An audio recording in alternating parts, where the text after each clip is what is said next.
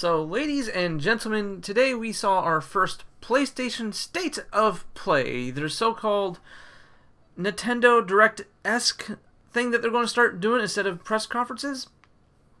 And, wow, this is kind of a little bit to digest, but not digest at the same time. I'm going to kind of record this kind of off the cuff, no script, just straight thoughts from my head, straight reaction, no editing, just so I can get my pure feelings and thoughts out of the way.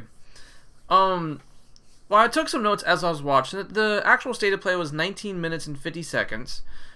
And they might as well call it the PlayStation VR state of play because they showed off 1, 2, 3, 4, 5, 6, 7, 8, 9, 10, 11, 12-ish.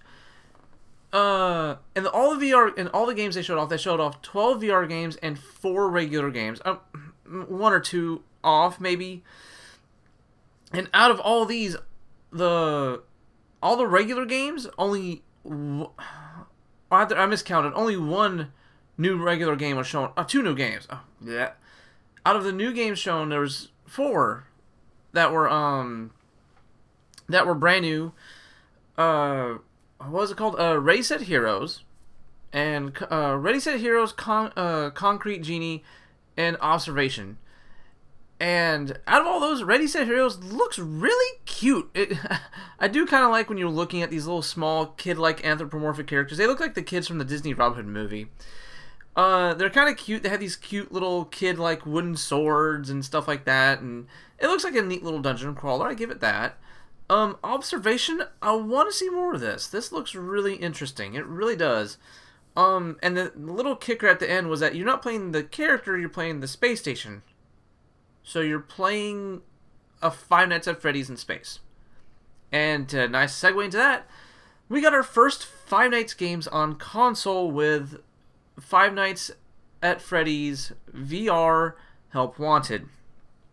Now, for me, as a growing Five Nights at Freddy's fan, this is not what I really wanted to be the first thing I would want. This would not be the first thing I chose to be the first game on a console, on a home console. You can easily port over Five Nights 1 or 2 on any of the consoles, even the Switch, which I'm actually surprised if it's not on the Switch yet. And there's even like copycats on the Switch and the Xbox already, but I don't know why Five Nights isn't. And the thing is, what I'm looking at this overall, the state of play, the presentation was okay. I give it that. The overall presentation of it was fine. I did kind of like how they did it. I did kind of like how when it was starting up, it was like a PS4 kind of starting up. That was a cute little touch. They kind of remixed all the PlayStation sounds from like the menu highlights, the PlayStation swooping and all that, into an actual like background song that you constantly heard in between segments of video games. That wasn't okay. That was pretty good too. Nice little PlayStation-y feel. But I would like to see actual some kind of remix, not remix, but actual original music. I don't want remix of sounds that I'm constantly exposed to and just be like, hey, it's the same stuff but like tweaked with a beat. And like, no, I don't want that. What else did I write down here? Oh yeah, it started off with I'm looking at my notes here. The first thing they started off with, it looked like an Iron Man game, and like, yes, we just got off the heels of Spider-Man, starting off this brand new Marvel video game expanded universe would be Iron Man. Awesome, sweet. Oh, it's a VR game. Instantly disinterested, just instantly already. I do not have a PlayStation VR at the moment, and nor am I interested to buy one. Mostly because I don't have the room to play it. I really don't. This was really if you are a fan of the PlayStation VR, this direct, I'm gonna call it direct. That's what it was, and I'm fixing to touch up on that in a second. In this direct state of play, God, I'm gonna keep on doing this, aren't I? in this state of play, if you're a VR fan, this was for you. I admit this. This was for you. It didn't sell me on a VR, but if I did, I would be picking some of these games up. I will admit that. What else I got here in my notes? Falcon Age looks really cute. That was another one that, I mean, you fist bump a Falcon, and he does the exploding fingers from Big Hero 6, which I think Big Hero 6 started that. So, thumbs up for that. That really got some bonus points. And you made a little heart, and a little baby Falcon popped in his head, and it's like, oh, that was adorable. Oh, that was adorable. That was cute. What else do I got? We're gonna go back to Concrete Genie. This game looks gorgeous. I mean, I am definitely one. I will fight tooth and nail if you're it doesn't matter how expensive the game is. You do not need a AAA game that looks ultra realistic, looks like they're remapping Washington D.C. or Seattle or Boston or whatever. As long as the art style is unique enough. Concrete Genie, Legend of Zelda Wind Waker, I'm gonna just gonna quote Transformers Fall of Cybertron. Some of these actually have a unique art style enough on their own to not only stand out but last a long time. You can pluck these things out of their time frame and possibly put them in a future generation, and they look just as good. Concrete Genie, Wind Waker, Metroid Prime. All these are perfect examples of an art style can take a game a long way. That's another reason why I'm a giant art nut. And this is definitely on my radar to get. And one thing I am liking, that a lot of these games they were pushing the state of play, even the brand new announced ones, were that they're coming out this year. So, all right, cool. The downside is that we only saw, was it four regular games shown off for the PlayStation, and the rest were just games we already knew. Okay, they gave us a little bit new information on Days Gone, which comes out in less than a month, actually. Okay, I mean, it's nothing really new to make me buy it, to make me, like, the game's already on my radar. I'm already wanting to pick it up. But at the exact same time, there's nothing new, there's no new information you can give me at this time that would persuade me otherwise, other than just give me a little bit, they gave us a little bit more story on it, and okay. The developers did say that the focus on this game was going to be on the actual humans and not the zombies. The zombies were going to be more of a background thing. And it looks nice by doing so. Let's see, did I cover everything? Yeah, I covered everything. Like I said, this is only somewhat scripted. I only have my notes here. But what's my overall thoughts of this? Well, overall, it was okay. It wasn't horrible. It wasn't great. It was just fine. It was okay. But go look at the dislikes and likes ratio of this. At least as of the recording of this audio. Let's see if I can get it back up. Hold on 1 second. I know. Flipping. I might edit this part out. Or maybe not. I might just throw this all in here, because I just want to get this up really quickly. As of this recording, there is 20, there's not 20. They originally took the original video down, which was getting dislikes. By, like, every time you refreshed it, there was 100 new dislikes. Just bam, bam, bam, bam. And when you know it, they took it down to re-upload it. And, as of right now, as of the recording of this audio, or as the editing of this video, it has 2.2 thousand likes and 6.5 thousand dislikes.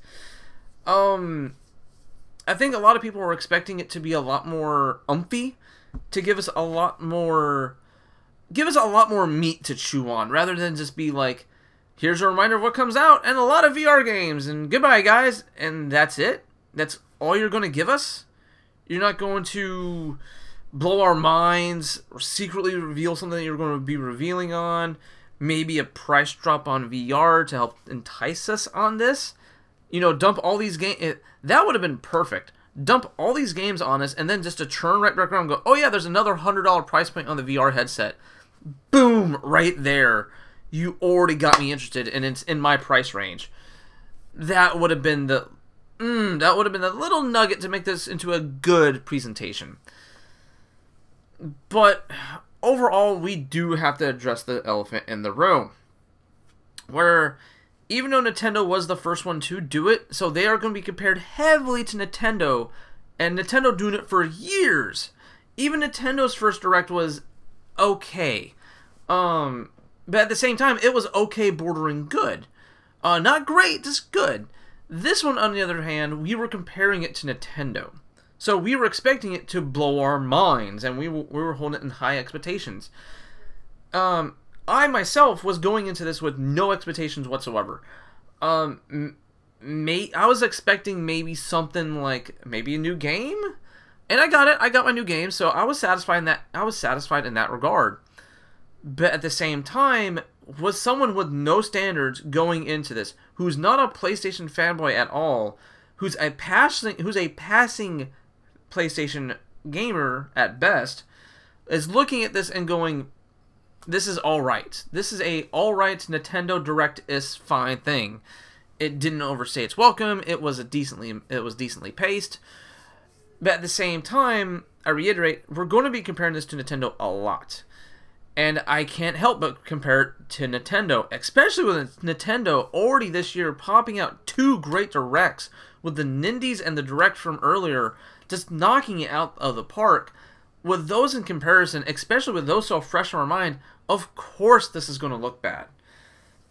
I guess in a way you can call me a defender of the state of play.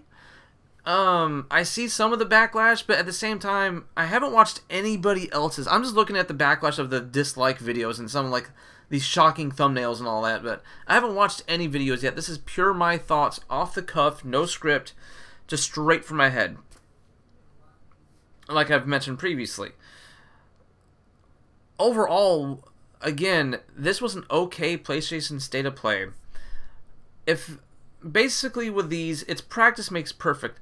The presentation of it was fine. I liked it, actually. I liked the little slider style, the little music in the background. I mean, eventually give us some like original music other than just remixing your sounds from the menu system. Okay, do that. Other than that, overall, I have the same feelings for this like I do the PlayStation Classic. You gave us something solid, but it feels like it was thrown together at the last minute. A lot of these were thrown together trailers of stuff we already seen, a lot of VR stuff, which I'm guessing, part of me is saying they're getting this off their chest now, rather than dumping a lot of VR stuff on our chest for when E3 season comes around. Strictly because the last time that happened, a lot of people were upset about that. But overall, like I said, I'm going to repeat myself at this point, but I'm going to wrap it up at this point. It was an okay Direct. Wasn't bad, wasn't great, it was just okay. Presentation was fine, music could be better. Other than that, I can see them getting better. As a first of its kind of PlayStation State of Play, it did its job. It really did. I wasn't expecting to be wowed. I got pretty much exactly what I was expecting it to be. But I can see why the backlash is there. I can see the almost 7,000 dislikes at this point, and I can see people. And I'm thumbing through Facebook right now, and I can see people blasting it left and right. But on the other hand, I want to see more. I want to see PlayStation improve on the state of plays. If we get to the second or third one and it's still like this, then I'll start talking down to PlayStation. And hey guys, we need to improve this. This is, the second, third one. You should be getting better by now. You guys are usually receptive, but I see you guys kind of slipping. Come on, but that might be in the future. It might not be. Well, guys, those are my thoughts on the current PlayStation State of Play. Be sure to write in the comments down below what you guys think. Did you guys like the State of Play, or did you guys absolutely hate it? Do you think they could have done more, or do they think they presented the right amount of stuff? Tell me you guys' thoughts in the comments below. Like, share, and subscribe, and be sure to share this amongst your friends. Maybe I'm possibly defending it amongst some of the other people. I'm not sure. Tell me what you guys think. Until next time, guys. I'll see you guys tomorrow on the next Junk Bin Challenge. And until then, I'm gone. I'm Ghost. I'm out of here, not past tense. I'll see you guys later.